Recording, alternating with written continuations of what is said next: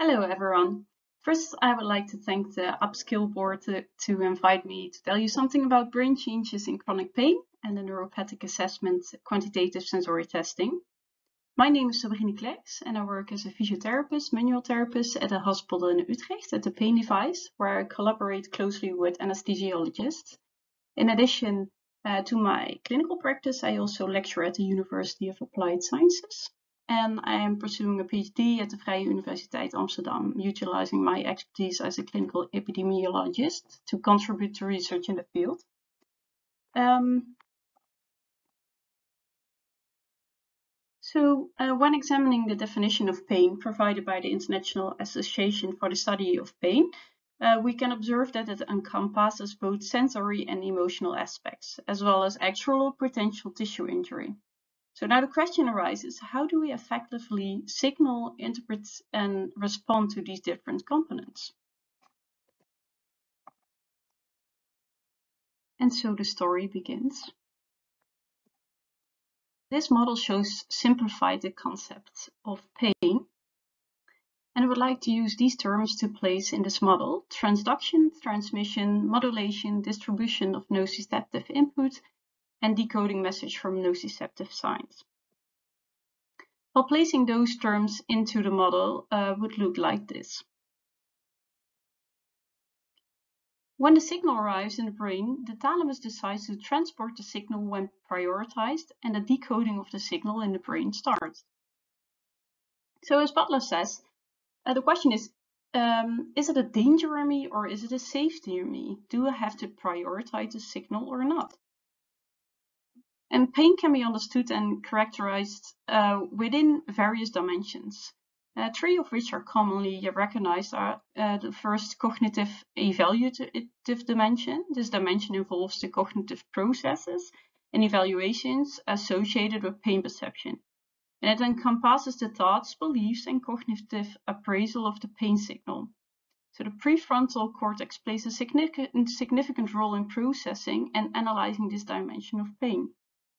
The second one is the affective motivational dimension, and it focuses on the emotional and motivational aspects of pain. It involves the subjective feeling and emotional responses that accompany the pain signal. And these emotional components can vary widely, ranging from distress, fear, anxiety, frustration, sadness, or relief. The affective motivational dimension influences an individual's motivation to seek relief or take action to alleviate the pain. And the sensory discriminative dimension, and it relates to the aspects of pain like perception. It encompasses the sensory qualities and characteristics of the pain signal, such as location, duration, and intensity. And this dimension involves the brain's ability to distinguish and identify the sensory attributes of the pain, such as sharpness, throbbing, burning sensations. By understanding these three dimensions of pain, healthcare professionals can gain a comprehensive perspective on the subjective experience to further help us as therapists understand the pain from the patient, so where it's coming from. We have to know first how to classify the pain. So first, nociceptive pain. Nociceptive pain can be seen as pain due to damage to non-neural tissue. Clear, proportional, specific, localized pain, usually intermittent and sharp with mechanical provocation. Testing nociceptive pain can be conducted using criteria, a pain questionnaire, provocating and sedating the pain, looking at the pain area and duration after provocation. Neuropathic pain. So neuropathic pain is a specific type of pain that arises from dysfunction or damage to the nervous system itself. It is caused by abnormalities or malfunctions in the peripheral nerves, spinal cord, or brain. The causes are, for example, nerve compressions, conditions such as herniated disc or carpal tunnel syndrome, and nerve injuries, so traumatic injuries, and diseases or disorders like diabetic neuropathy. And nerve injuries can disrupt the normal transmission of signals along the affected nerves. And abnormal regrowth or reorganization of nerve fibers can lead to abnormal signaling and pain sensations. So symptoms are like sensory abnormalities. So neuropathic pain is characterized by abnormal sensory experiences. It may manifest as shooting or electric shock-like pain, burning or tingling sensation, but also numbness, hypersensitivity like allodynia, or heightened sensitivity to stimuli, hyperalgesia.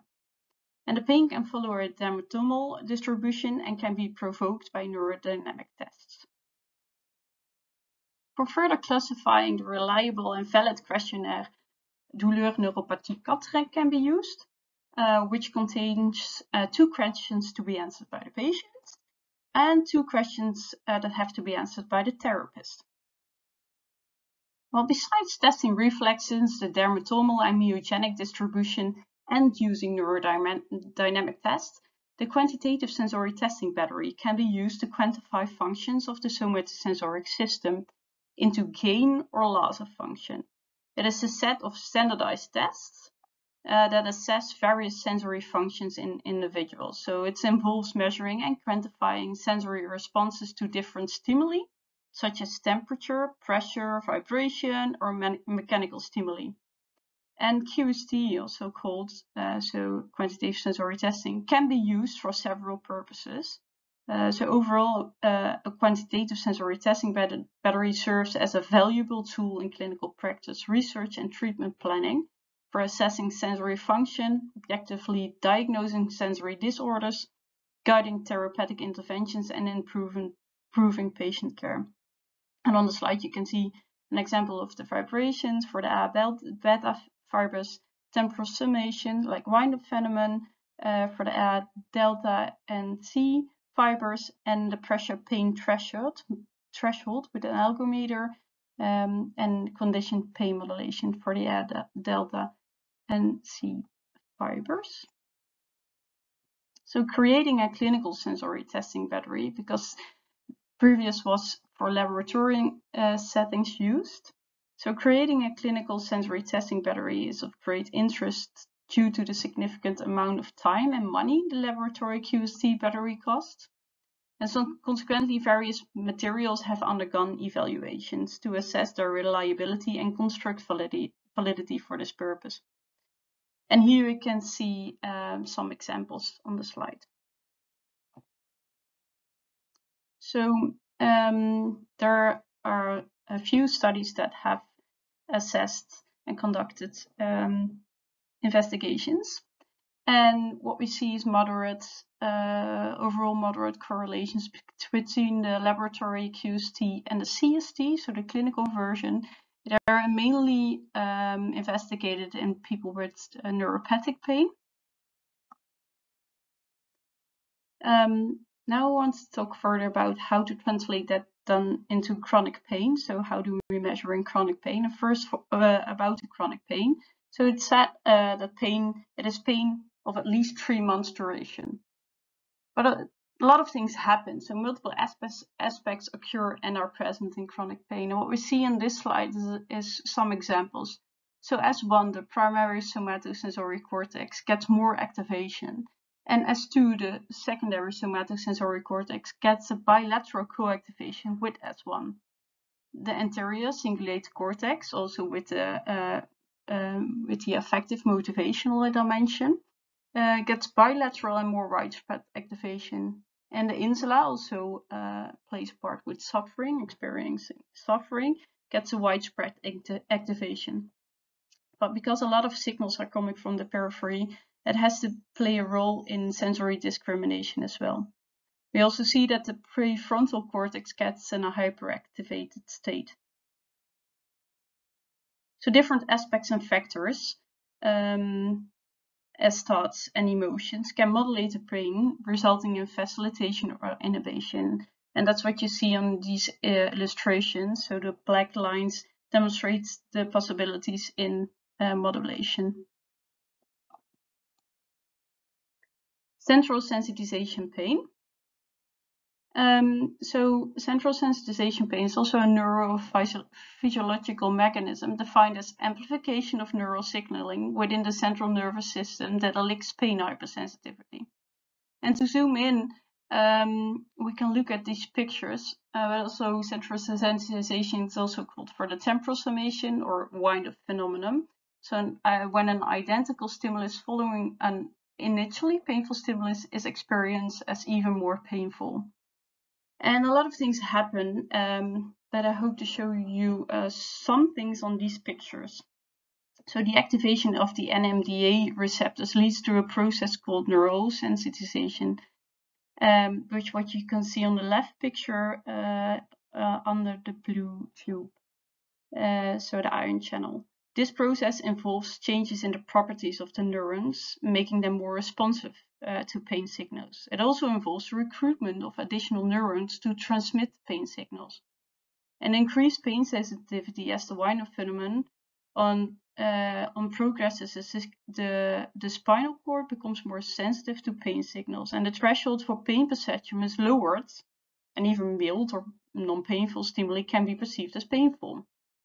And what you see also on the right picture illustration is that it induces release of peptide and glutamate produce and recruitment of receptors. And sustained discharge recruits the NMDA receptors, which what you also can see here on the picture. And it produces sensitization of secondary neurons, so higher frequency when recruited by nociceptive hyperalgesia and non-nociceptive stimulation allodynia. So how to measure that in practice? So the temporal summation wind-up phenomenon. You can see in this picture a pinprick, so it's a senile which is placed on the skin, not in the skin, so it's places on the skin, and you test the A delta and C fibers with it. So on the left you can see the pinprick used in a laboratory-wise setting, and on the right you can see an example from the clinical sensory testing. And here von Frey monofilament is used, the thickest one, but you can also use a tooth prick or from the 2-point discrimination point. So what you do is you first apply one prick and wait for 10 seconds, and then apply 10 pricks as a train. And then you ask for the MPRS for both. You can calculate the ratio or subtract them from each other. Nociplastic pain. When objectifying pain, it is important to distinguish between nociplastic pain and central sensitization pain. In chronic pain, central sensitization does not have to be present. So when we look in this table, you can see both have 3 months duration of pain. But you can see in the central sensitization pain, it's more diffuse than in nociplastic pain. And also the nociceptive mechanisms and the neuropathic mechanisms are excluded in the central sensitization pain, but not entirely explained in nociplastic pain, which are differences. Nociplastic and CSI, so nociplastic pain and CSI. So the central sensitization inventory is often completed by patients in clinic. And besides looking at the threshold, which might tell us central sensitization is present, we have to look at the separate answers given. While some of the answers are similar to criteria of nociplastic pain. And when it comes to objectifying pain, it involves asking specific questions about different aspects of the pain experience. For example, you can inquire about the response to a stimulus, the duration of pain, and the area affected to assess allodynia. You can ask questions like, how does it feel when your sweater glides on your skin? And this question aims to determine the pain response triggered by a typically non-painful stimulus, such as the gentle contact of fabric against the skin. And by gathering information about the sensation experience during specific interactions, you can better understand the presence and characteristics of the pain, in this case, allodynia. So in nociplastic pain, we are now trying to, and one research before did as well, try to examine the reliability of the clinical sensory testing battery to use in clinic. Then I want to talk about condition pain modulation. So condition pain modulation can be utilized to assess the functionality of the endogenous pain modulation system. procedure involves conducting 3 baseline pressure pain thresholds with an algometer measurements. Following this, the participants immerses their right hand in cold water. In our research, right hand, but you have to bring a pain experience, so that induces pain. And then the objective is to evaluate the modulation of pain through descending influences. And this test enables the measurement of both pain inhibition and pain facilitation. This is also shown here in the illustration on the right. In chronic pain, brain changes as cortical reorganization of the somatosensory cortex and the primary motor cortex have been reported. And in a clinical setting, it is commonly observed that normal movement exhibits a certain degree of variability. However, when pain is present, this variability tends to alter as individuals try to find ways to move that minimize or avoid pain. So subsequently, the range of movement variability decreases. And it's important to note that this issue cannot be resolved solely in the peripheral or affected body part, but requires changes to be made in the cortex. The somatosensory cortex in our brain represents our body and how we perceive and use it. When certain parts of our body area are manipulated or restricted, such as taping 2 fingers together, these changes are also reflected in the brain. This is because the somatosensory cortex contains a precise map or representation of our body known as the somatotopic map. When 2 fingers are taped together, the representation of those fingers in the somatosensory cortex may undergo alterations. Some cells related to the taped fingers may become inhibited, while others may become facilitated. This means that the activity of certain neurons responsible for processing sensory information from those fingers is either dampened or enhanced. And in the context of chronic pain, changes in the somatosensory cortex can occur. When pain persists over a prolonged period, the cells surrounding the facilitated cells in the somatosensory cortex may become disinhibited. As a result, the representation of the affected body part in the somatosensory cortex may become less distinct or vague. And here is a simplified illustration where the vagueness is visualized, also called smudged or out of focus. To objectify cortical reorganization of the primary motor cortex, different outcomes can be used. And 2 of the most common outcomes for mapping the organization are location and area, from where a motor evoked potential can be elicted. And here we can see what across the location from the organization and the area from the muscle that is elicted from stimulating the cortex. So transcranial magnetic stimulation is used to study cortical activity by applying a magnetic coil above the head.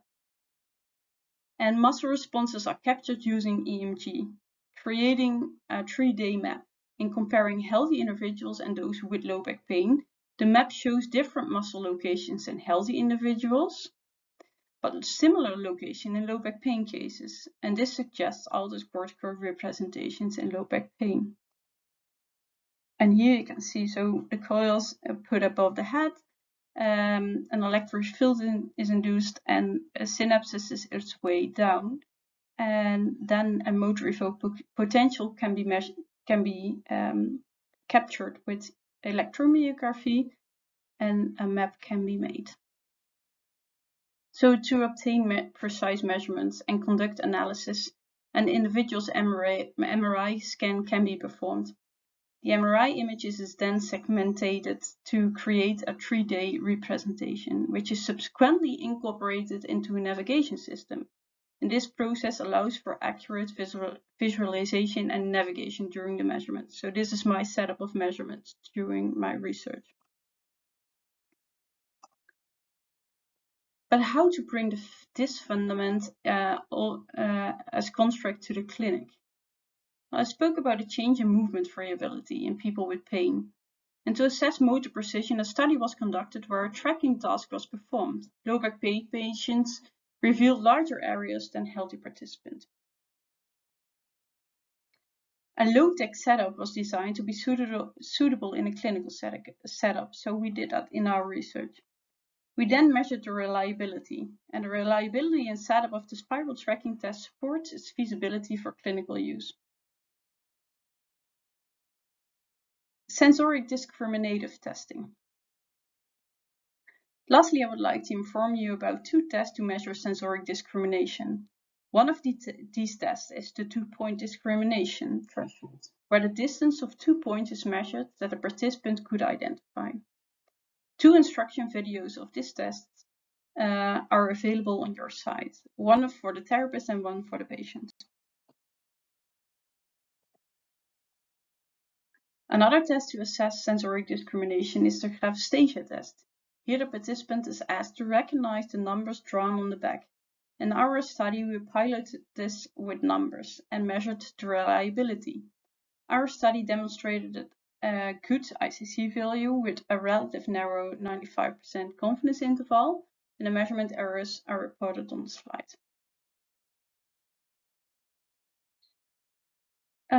So, a topic which I love, a lot to tell, and there is of course much more to tell. For now, I hope to have informed and inspired you. Best to all, bye!